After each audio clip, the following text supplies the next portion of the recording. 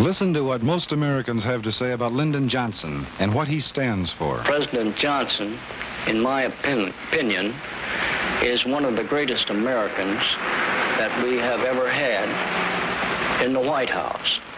And it would seem to us that he's a very eminently religious man, a great American, and a friend of all the people. The Democratic Party, in representing all the people, has stood for progressive legislation such as Social Security, unemployment insurance, rural electrification to the farms, and I think they're concerned with the unemployed. Who was sitting in there when we got Social Security? I remember right where I was laying in the cotton picking barber shop getting a haircut. And this barber and another guy was talking about that Social Security business right in Detroit, Michigan.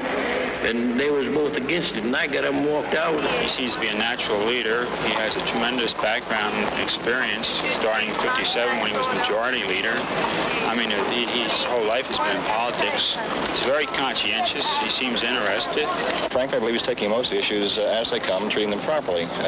He's not trying to evade any of the questions that have been put to him. I think he's following pretty much the same trend as President Kennedy.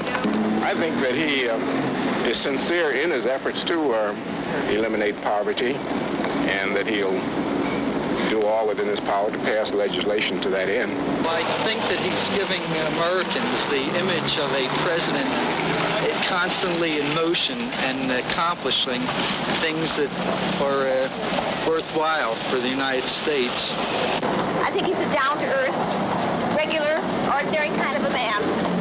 And I think that he has a good working relationship with the Senate. I'm a welder, and I've always belonged to a welding union, and I think the Democratic Party is for unions. He's willing to face up to the difficult problems in the world and try and deal with them. He doesn't have any easy, fake solutions to things like Goldwater had. Republicans just seem to be there giving lip service to a lot of things, and the Democrats, I think, are really a little bit more interested in the problems. Because if the Republicans got in, it would be a disaster. I've worked back for years under the other administration for 10 cents an hour, and I ain't going to work that way no more. Personally, he's a good man. Best trained man we ever had. We have a booming prosperity, and the economy's on the move. The things that have been done by the Democratic Party is for the common man.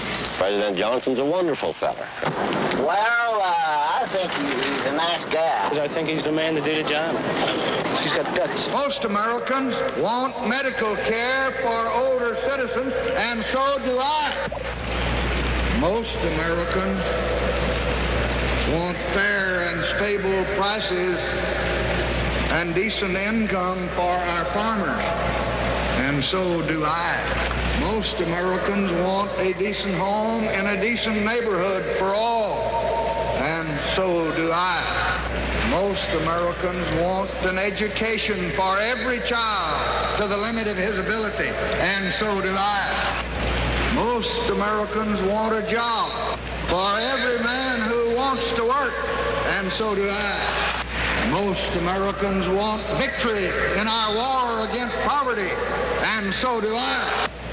Most Americans want continually expanding and growing prosperity, and so do I. These are your goals. These are our goals. These are the goals and will be the achievements of the Democratic Party. Vote for President Johnson on November 3rd. The stakes are too high for you to stay home.